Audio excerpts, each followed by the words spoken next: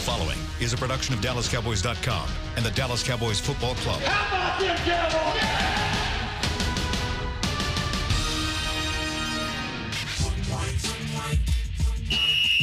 Let's go, baby. Are you ready for a break? Yes. Are you ready for a break? Absolutely. Ready for a break? Yeah, and so much for that. It's time for The Break on DallasCowboys.com. We were on the break. With Nick Eatman, David Hellman, Ambar Garcia, and Derek Eagleton. It is Tuesday, October 8th, 2019, Season 15, Episode number 59. Welcome to another edition of The Break live in the SWBC Mortgage Studios at the Star. What? I thought I might have to host the show. I didn't know. I hadn't seen you all day. I thought it was going to be 60, but I do have like a job outside of just getting ready for the show. Yeah, you're right. No respect. No respect. No, I'm saying you might miss it. You thought I was going to miss it? Possible. You have missed shows in the past. Every once in a while. It happens. We get every once in a while. We get big boyed.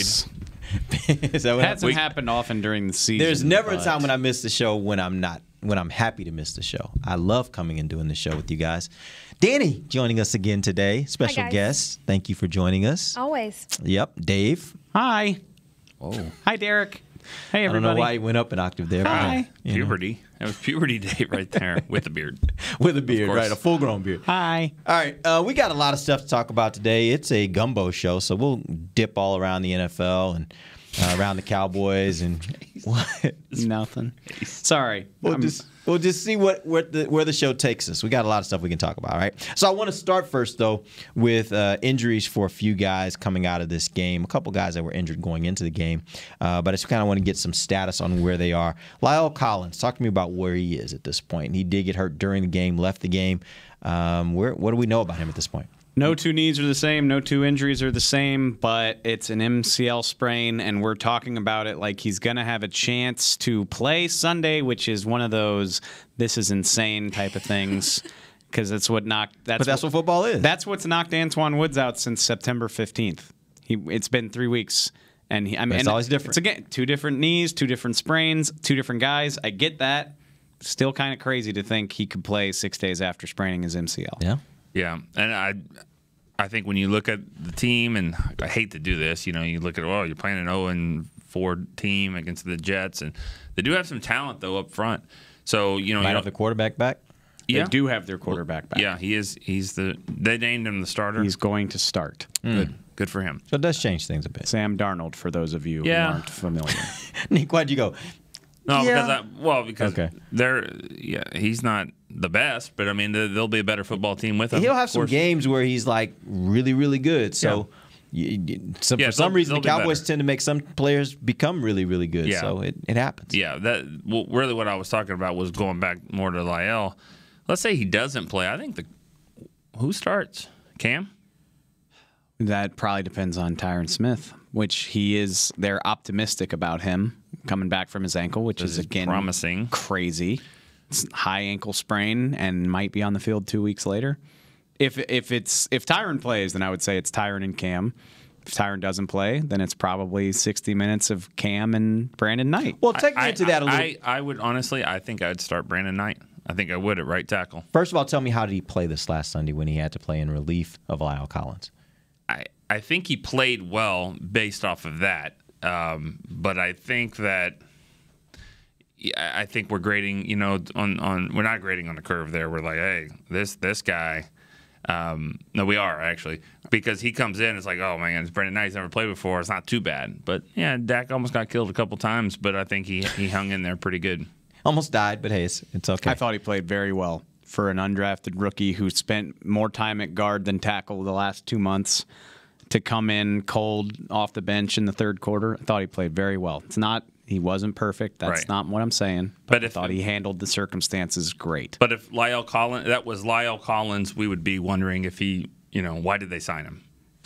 Again, I grade on a curve. Yeah. I always say that. I mean, I hold him to a different standard than Brandon Knight. Yeah, and I grade on a curve when it's progress reports, but when it's time for the end of the year report card, I mean, it is what it is. I mean.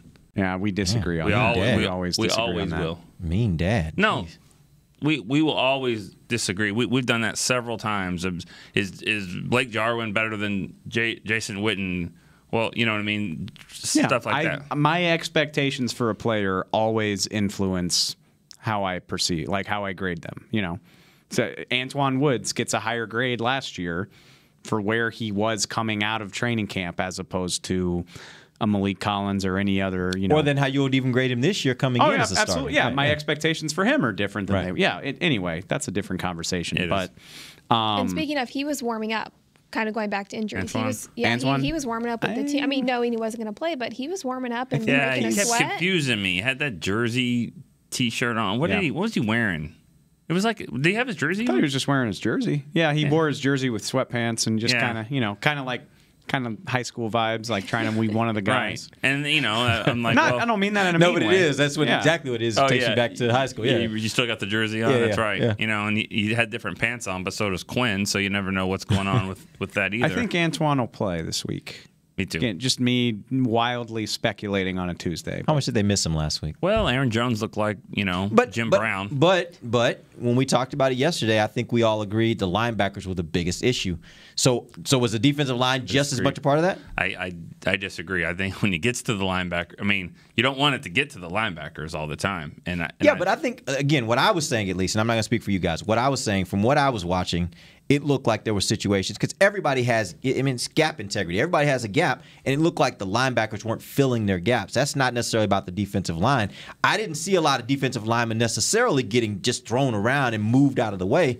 It just seemed like there were gaps that weren't being filled, and I thought those were gaps that the linebackers should fill. The linebackers didn't play well, but I thought the defensive tackles got washed out of the play pretty frequently last week. I mean, maybe they were pressing to rush the passer because Rodgers is so important to everything the Packers want to do, but I'm not sure anybody in the front seven had a good game. I mean, not a great one. The guy that actually did stand out a couple times was Covington. Now, as making a good play, sometimes when you get washed out, you don't see that they're out of the picture, But yeah, nobody up front really played well, and there's a reason he starts. I think getting your starting one technique back would be big this week. But isn't that how Rod kind of teaches this whole thing, that he kind of tells them, here's your gap and get up your gap and get upfield? And so it may look like they're getting washed up when really they had their gap. It's just their gap was not where the ball went, and somebody else was responsible for that gap. Right? Well, true. I mean, I'm not saying it's just on them, but it's just like with any position, you want your starter back out there. So the last couple games, he's been out, 3 games? He missed the Dolphins game, right? 2, 3. Yeah, he's been out since the Dolphins game. Yeah, it'd be nice to have the stability of having your starter back out there, right? Yeah, you would think that he can make a difference. Cause I mean, I don't think the defensive tackles played their best game against the Packers. All right, talk to me about Cam Fleming. How did he perform last week in relief of Tyron Smith? Actually, got in an argument with Rob Phillips about that yesterday. You and Rob? Yeah, I know, right? Yeah. What's that look like? They are training camp. Yeah. How do I miss that? I guess it's a fun argument. It's not. It's a friendly argument. Expectations are everything, and I was like, for not being Tyron and coming in, and we've seen left tackles give up 7 sacks when Tyron wasn't in there before.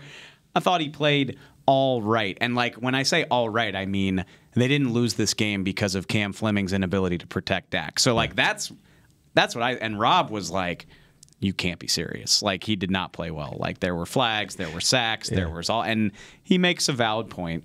Yeah, compared to he didn't play a very good game, but did they lose because of their inability to protect Dak from edge rushers? I don't think so. Zadarius Smith and Preston Smith had good games. Yes, I know, but that's not why they lost. And not in my opinion, at least. Maybe it was a part of it. Sure. Yeah. I mean, no. So you can always you can always point lots of fingers in lots of directions. In a game like this, there was lots of reason to go. I mean, there was a lot of because you can't just go with stats when it comes to the left tackle of how many times he gave up a sack or whatever, because all it takes is a couple of plays early in the game, and then you have to ask yourself, did Dak play well? Did Dak look like he was ever rushing? Yeah, he did. He had some throws that he normally doesn't make, and so you don't have to worry about it when 77's over here, but when it's not 77 and you're already getting hit a couple times, that might change, what you. So or are we max protecting more than we normally would? There's a lot of things that get affected by early pressure. Right? It's the ultimate team game, right? Yeah. But if you were going to rank the reasons why they lost, like -3 in turnover differential, Packers averaging 5 yards a carry, where do you put that? How much of that stems from him feeling pressured? Okay, that's what I'm asking you. Okay, so where do you put it's up that? in there. Okay, so let me ask you this question. Let's simplify far that. down Let's do you rank simplify it? that. Let's simplify those two things. If this game you had to put it on one or the other, offense or defense, as to the main reason why the Cowboys lost, which one do you go? That's tough. Defense.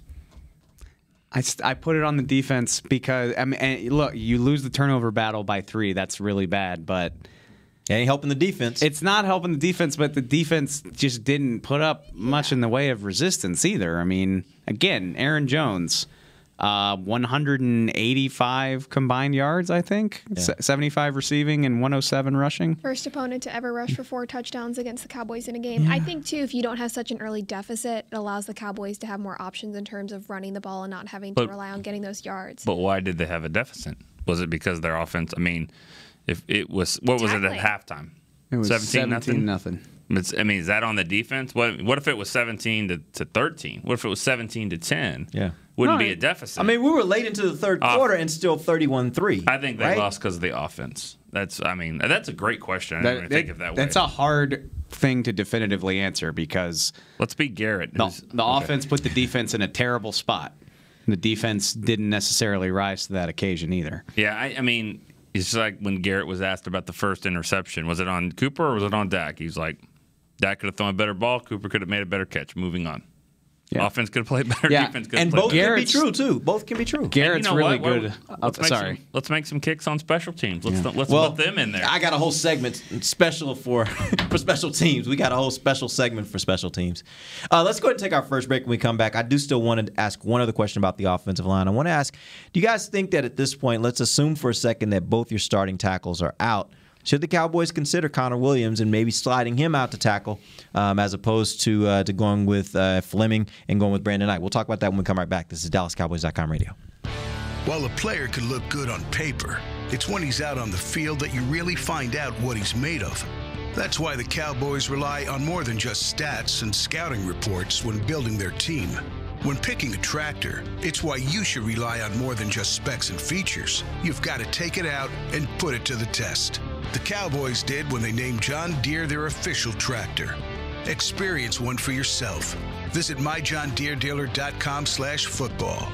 Do you want the most interesting, up-to-the-minute Dallas Cowboys news straight from the Star in Frisco? How about exclusive and on command? That's right, news and nuggets you can't find anywhere else. With our exclusive Cowboys content on Alexa, you can have all the answers, secrets, stories, and more. What's Stephen Jones thinking during a game? What's Joe Looney's favorite pregame meal? We take your questions to Cowboys players and coaches, and you can hear the answers directly back to you. Just say, Alexa, open Dallas Cowboys. Want to use what the pros use? How about the official men's skincare brand of the Dallas Cowboys, Jack Black? Right now, you can get the Jack Black Starter, a curated collection of Cowboys locker room favorites for just $10 with free shipping. The starter includes 4 Jack Black skincare favorites, plus a full-sized intense therapy lip balm. Go to getjackblack.com/Cowboys and use the code word TEAMJB. That's getjackblack.com/Cowboys. The Jack Black Starter, $10, free shipping. The excitement of Dallas Cowboys football is back at AT&T Stadium. The place is going crazy in Arlington, Texas. Don't miss your chance to see the Cowboys live when they host their NFC East rivals, the Eagles, Giants, and Redskins, plus the Green Bay Packers and more. Elliott works his way through and walks the dog. Single game tickets are on sale now. Get them before they're gone. First and goal, quarterback sneak. Prescott pushes up the middle. Touchdown. Visit DallasCowboys.com to get your tickets today. Back to the break. Welcome back. It is the second segment of the break, live from SWBC Mortgage Studios at the Star. We're doing a show where we're talking about a little bit of everything. We've been spending some time on the offensive line. The question I posed right before the break was, do you think the Cowboys should consider moving Connor Williams out to tackle, assuming that Tyron and Lyle both are out for this next game? Would you consider moving Connor out there to get a better 5 offensive linemen onto the field? And you're putting Xavier Su'a-Filo at left guard, or you take your Joe pick Looney? Between him and Joe. Both of them, I think, are really good. Xavier's been the first guy off the bench when He they would probably needed be him. the guy, yeah. So this is if both of them can't play. If both your tackles are out this game, you can either go with Brandon Knight and Cam Fleming, and you don't have to move any other pieces, or you can take Connor and put him at one of those positions and throw one of the other guards in, and then just have Cam out there. I would at least get Connor some practice at tackle so you can do it if it starts going south. Yeah, I would at least get him some reps. Get a feel. It's where he played in college. It's not necessarily it's so new. I know it's changing 2 positions. Yeah, he played it at left tackle, right? Yeah, left tackle. He's a pretty good tackle. I'm tempted to punt on this question just because I feel pretty good that Tyron's going to be able to play. Yeah, like you can't just play alone, can you? No, well, I just I worry that we're going to scare the crap out of some of our listeners talking about. Okay, this. let's make it clear. We think, or Dave thinks, that Tyron's going to play. Yeah. Now, play the game. Okay. It's a good question. I mean, you're trying to figure out who your 5 best linemen are, and we don't really know if putting him at right tackle, Connor Williams, actually, or putting him at tackle. Because if they both don't play, I think I put him at left tackle, and I put Cam back on the right side. Put Connor at left tackle? Yeah, that's where he played. No, if he's going to play. I mean, because teams are. Who do you think is a better run blocker? No, and we've had this conversation. Should be the guard, right? You'd think. We've had this conversation a few dozen times. Is I don't know that the left tackle, right tackle thing means as much as it did back in the old days of the NFL. I think. Well, but it does matter from a standpoint of the actual tackle himself, not so much the competition he goes against. Right. But it's different when you think about just doing anything left-handed versus right-handed. Right. It changes. Right. So that's the part where. Well, it's different. Dak is still right-handed. So I mean, and he's not. He doesn't have eyes in the back of his head like most quarterbacks, other than Tony. But there's another guy in the league doing that too. Now I forgot who it was. I saw a couple. It might be Mahomes. He's unbelievable. But I mean, you still have to worry about your blind side, and I think that was affecting him last week. I really do. I think he got a little trigger happy, rattled on his way to 463. Really? I do. Don't you? I mean, I don't know. I mean. He was making some terrible throws. Honestly, but that's Dak. Dak has these moments when, for whatever reason, when he's just not completely on. I mean, we've seen that. This is not new. True. This is who Dak is. But he had some throws in there. I mean, you can say what you want, and I know it's been said probably on other shows that he really only had 1 pick or 2 picks, whatever. If that's the case, he really could have had 5. I mean, he was lucky to have 3. He got 2 back. The other argument, though, is that in the offseason, we're hearing from John Kitna and Kellen Moore, we want him to just rip it. We want him to throw it. So do you see this more as confidence, like he's willing to take more risks? I wonder if Jason Garrett wants him to just let it rip like that. I don't know. When you letting it rip is important, but man, the throw that got picked off over the middle by Sullivan, that's not letting it rip. That's just not reading it the right way. Yeah. Same thing with the throw to Cobb. You're making a very good point. I'm saying, I guess, just more generalized. I want him to be confident and be willing to throw, and but that's where you make a high percentage throw where my guy's going to get it or they're not going to get it. Not let me forget about this safety that dropped in coverage that I just don't see. But it happens. I mean, I don't know where he ranks now, but I believe Brett Favre retired as the all-time leader in touchdowns. He's not anymore, but he was. He might still be the all-time leader in interceptions. Sure. Mm-hmm. So, and he was a gunslinger like that, and you do that. Romo was guilty of that as well. Parcells calls them those indiscriminate throws. Right. Remember that? Yeah. So that's a good point. But a couple of those throws, though, that Dak made and he got away with, some penalties that kind of wiped out some of those interceptions as well. I do think we're getting off the rails. I do think him kind of knowing that his whatever mental clock was a little bit shorter this game. So if that is true, I don't want to go as far as say I disagree with you, but I didn't come to that conclusion looking at the game again. But will he be better off with Connor Williams, who hasn't played left tackle since he was in college, doing that for him? Or Cam? Cam Fleming, who isn't as good as Tyron, but has played a lot of left tackle in the league. Yeah. Or Connor Williams, who was all Big 12 2 years ago and hasn't done it since. You know what? I think he'd probably feel better with Cam. I think so, too. And I would feel better with Cam. Yeah. I think we're also taking it to a different level, too. We're thinking about the 3rd and 9 plays where, here comes a rush or whatever.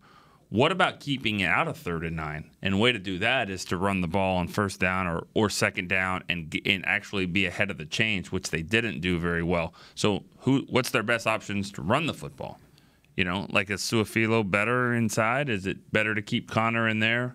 Is it better to run off a right? These run blocks, because we're just thinking about them in pass blocking. Yeah. But, we all talked about it yesterday. If they could have run the ball a little bit better, then they wouldn't have been in those situations, or more. But you run it more if you run it better. Well, but I thought they were running the ball fine this last game. They were running it fine until they weren't. Like here's Zeke, and then on 2nd down and 7, he gets stuffed for no gain. So now but that's the nature of the run game. You're not every run play is not going to be 4 yards. Like there are going to be some that don't work. Right. But I thought overall, as just the running game, I think they were effectively using the running game in the first half. I think that their offense overall was making too many mistakes, and that was more about, in my opinion, the passing game. They were turning the ball over. Right?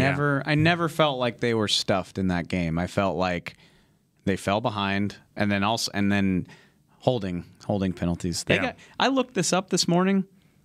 They've been flagged for holding at least 3 times in 4 of the 5 games. And some of those are like offensive holding on a punt return, so it's important to designate between that and like an offensive lineman holding. Mm-hmm.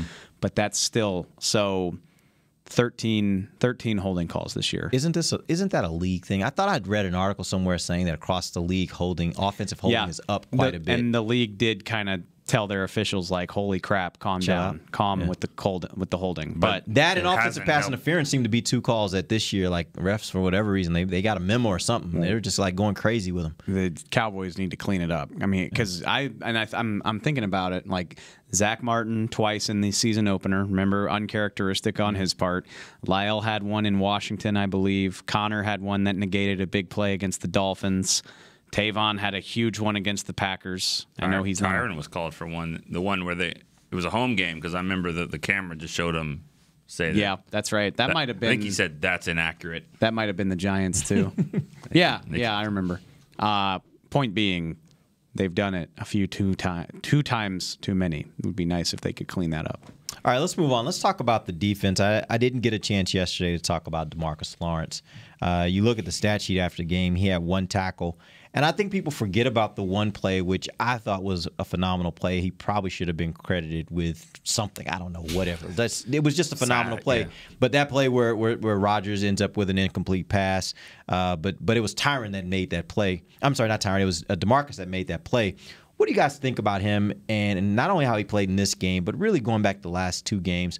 There's a lot of criticism out there right now about DeMarcus Lawrence and him getting the big contract, and now, according to many people, fans out there, saying that he's not necessarily living up to that contract. What are your thoughts?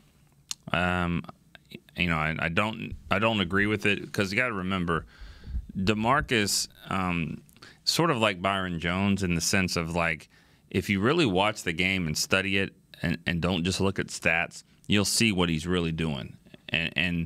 But unfortunately, and I don't like to call out the fans, especially the ones that are listening. These are our diehard fans, but you got to be above that. You got to be better than that. He's made the Pro Bowl the last 2 years. The first year he had a lot of sacks. Second year, what did he have last year? Like 10, maybe 10.5. I think. I mean, there was a lot more players in the league that had more sacks, but they're seeing what a complete player that he is. And yeah, they didn't play well in this last game, but they played really well the game before. But it's like it doesn't matter so much, as long as they're not winning. I think he's doing a good job. He was on pace for 10 sacks before this last game. He could get a sack in this game and probably get back on that pace.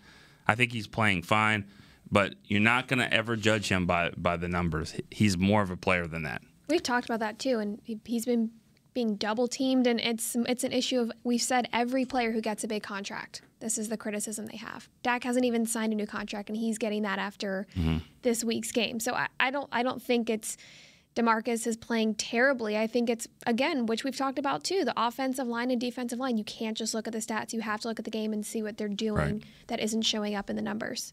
I mean, I've been beating the drum defending him since the season started. I don't feel differently, although, I mean, just in general, like nobody, you go watch the Saints game, you can see the effort, held him out of the end zone, all that good stuff. I don't think anybody on the defense had like this commendable performance against the Packers. Like they were unsound against the run. They were, out of alignment.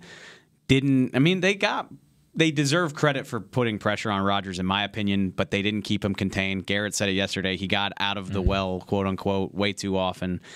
But go throw on the tape and like you can see what the Packers did. Like the tight ends are staying in with Lawrence. They're using receivers to kind of shoulder him and chip him as he's coming off the line. Like offenses are planning to stop this guy. Like you can see it. And it sucks because I can hear fans, and to some degree, I sort of sympathize or agree with them. Is like, it's not like opposing offenses aren't doing that to Khalil Mack, and he still seems to be able to put his stamp on a game. Yeah. You know what I mean? So he's a different level of dude. Yeah. Well, he's not getting paid that much more than DeMarcus. I know, but he's still he's better than everybody else. I know, you're right. He's better than everybody else. That's what fans want, and when you're losing games, that's what they're going to say. They're probably entitled to say that. I mean, if DeMarcus Lawrence has got to put up with people saying he's not playing well enough, his gigantic paycheck is going to hit on Tuesday morning, and he should be fine. I think he's played better than a lot of people want to give him credit for. I don't think anybody played that great of a game against the Packers, so I'm just kind of lukewarm on it right now. But I don't think there's some sort of problem with DeMarcus Lawrence. Definitely not. And, who's saying this? It's just a general fan complaint. I mean, you see it on Twitter, and fans are questioning it. And to be honest with you, I mean, there's some radio shows that are questioning it and saying you paid him all this money. It is what it is. Yeah. And to be honest with you, this is no different than every single person that's played with the Cowboys that's gotten a new contract. They are held to, like you said at the beginning of this show, they are held to a different standard. Once you make that money, there's a different standard that's attached to it because there's a different amount of money that's being paid. So I get it. The only point I'm making is, the question I'm asking is it really warranted? And everything I've seen suggests that he's playing really hard, and he certainly is still being disruptive. Yeah. And that's the part that you pay for with DeMarcus Lawrence, especially in situations where teams are making a concerted effort to take him out of games. Can he still be disruptive, and can he create opportunities for other people? And I think that's happening. Yeah, and I mean, it goes all the way back to – I mean, I remember when Dion got 5 years, $35 million, $7 a year. I mean, that was unheard of, for a corner. Front page of the Sports Illustrated. And, he had 3 or 4 interceptions that year. Oh, my God, paying all this for this. But, they won the Super Bowl, and Larry Brown, who was a good, average to good cornerback at best, had 9 that year and was the MVP of the Super Bowl. I wonder why.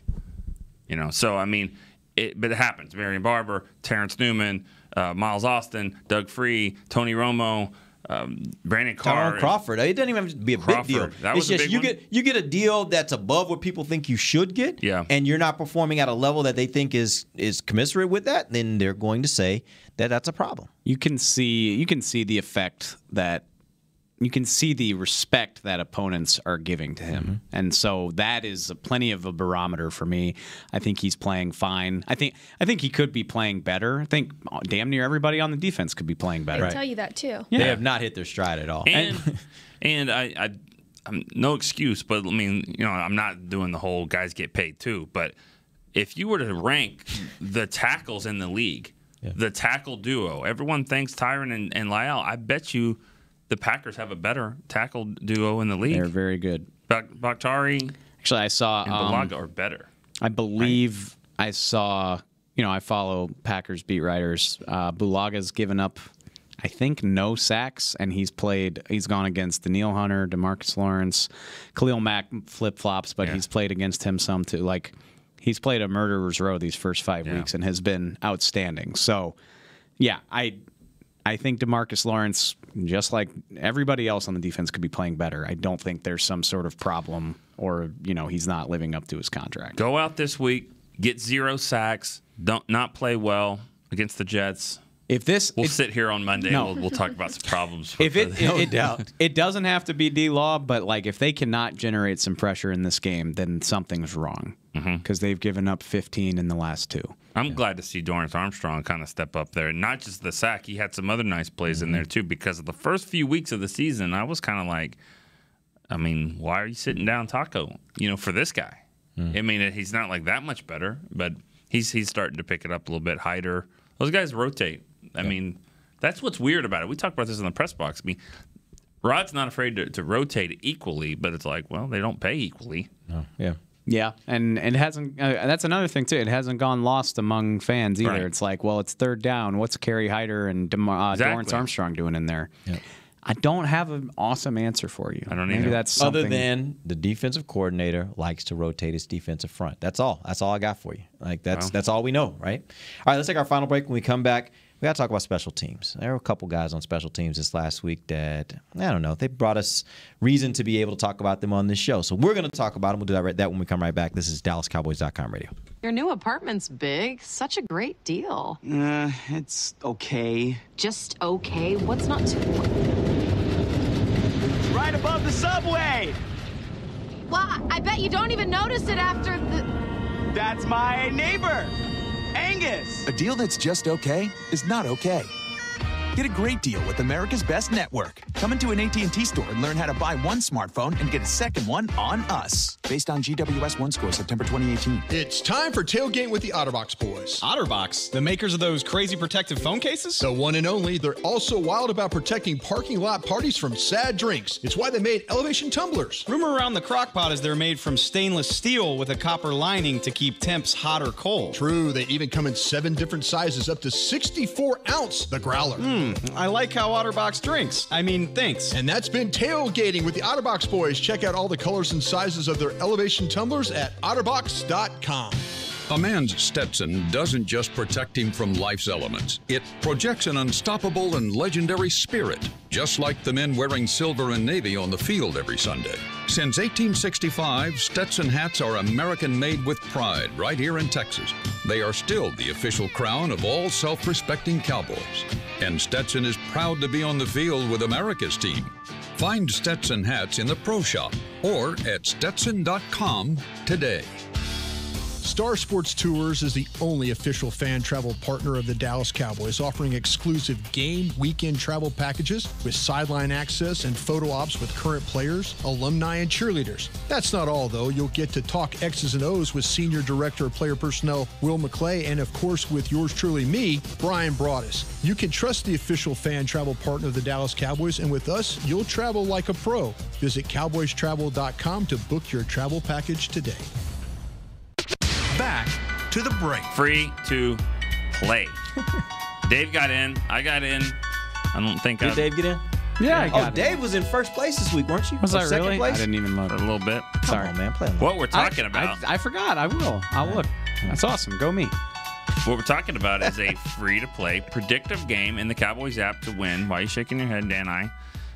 You can win $10,000 in grand prize unless you start late like we did. We don't have a chance to do that, or because we work here. But fans must be 21 or older and logged in to play. Download the app for access on game days at DallasCowboys.com/app. No, it doesn't say all that. I just ad-libbed a little bit.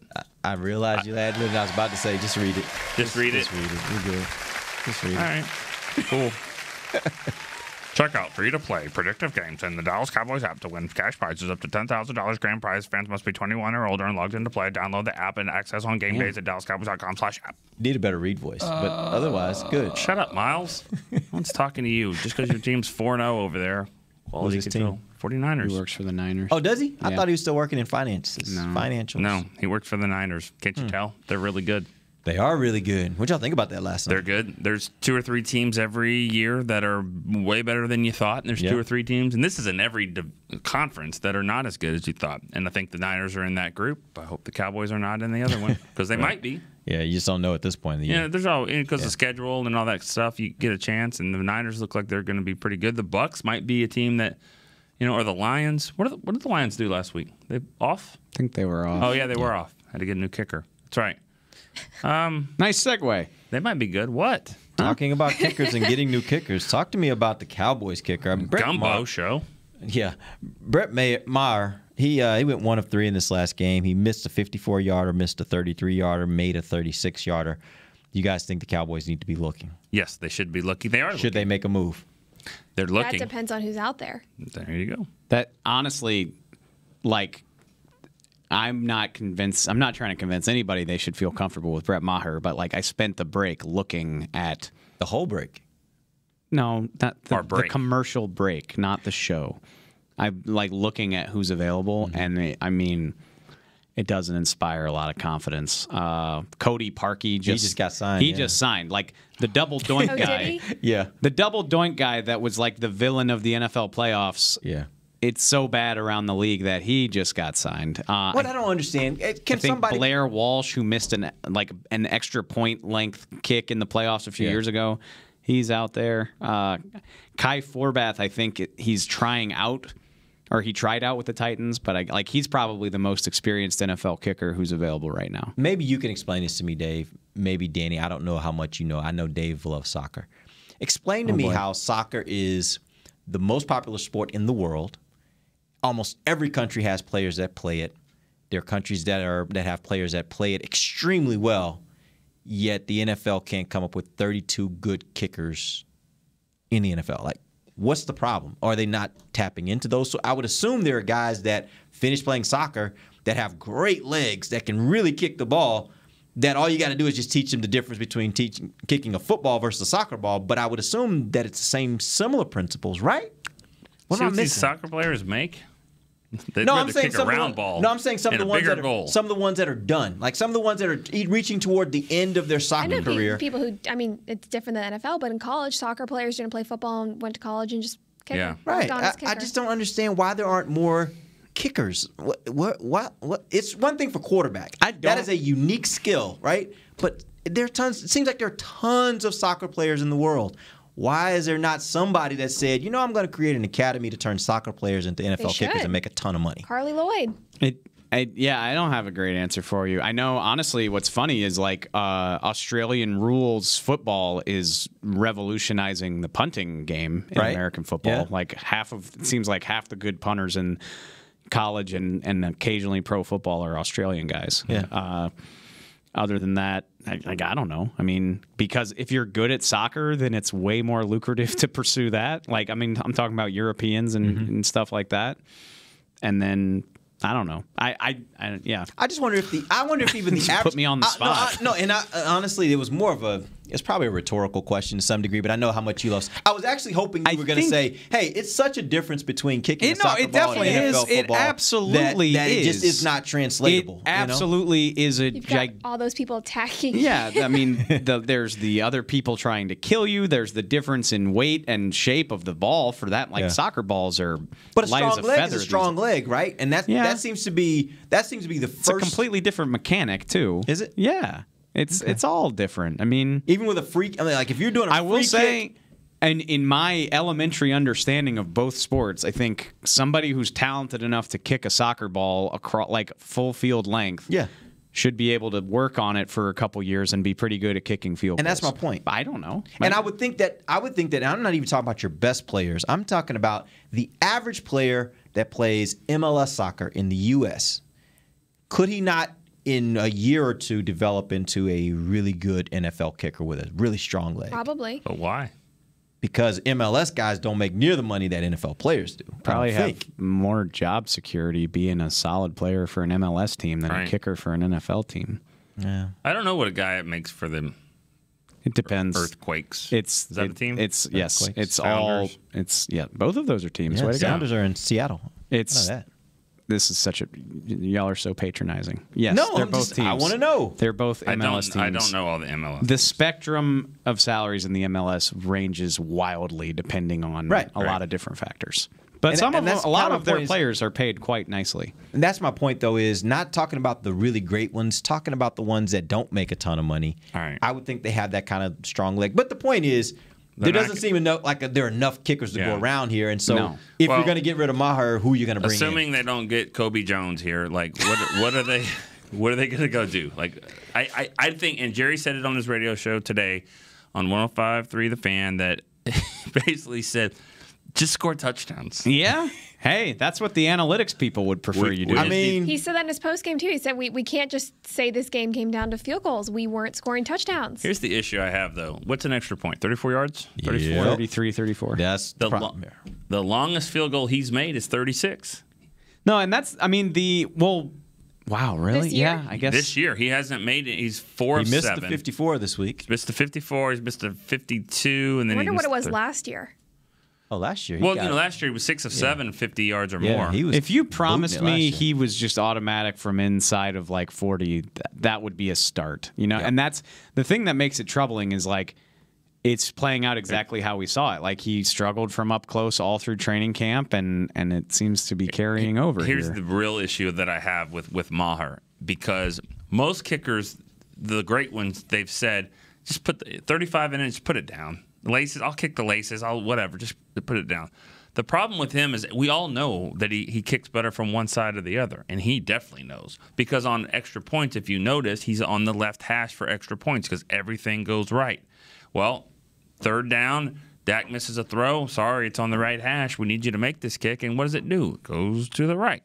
He knows it. Everyone knows it. So the fact that he can't kick the ball exactly where he wants to, even in the 33-yarders, that's a problem for me because it's a problem for him. I will say this.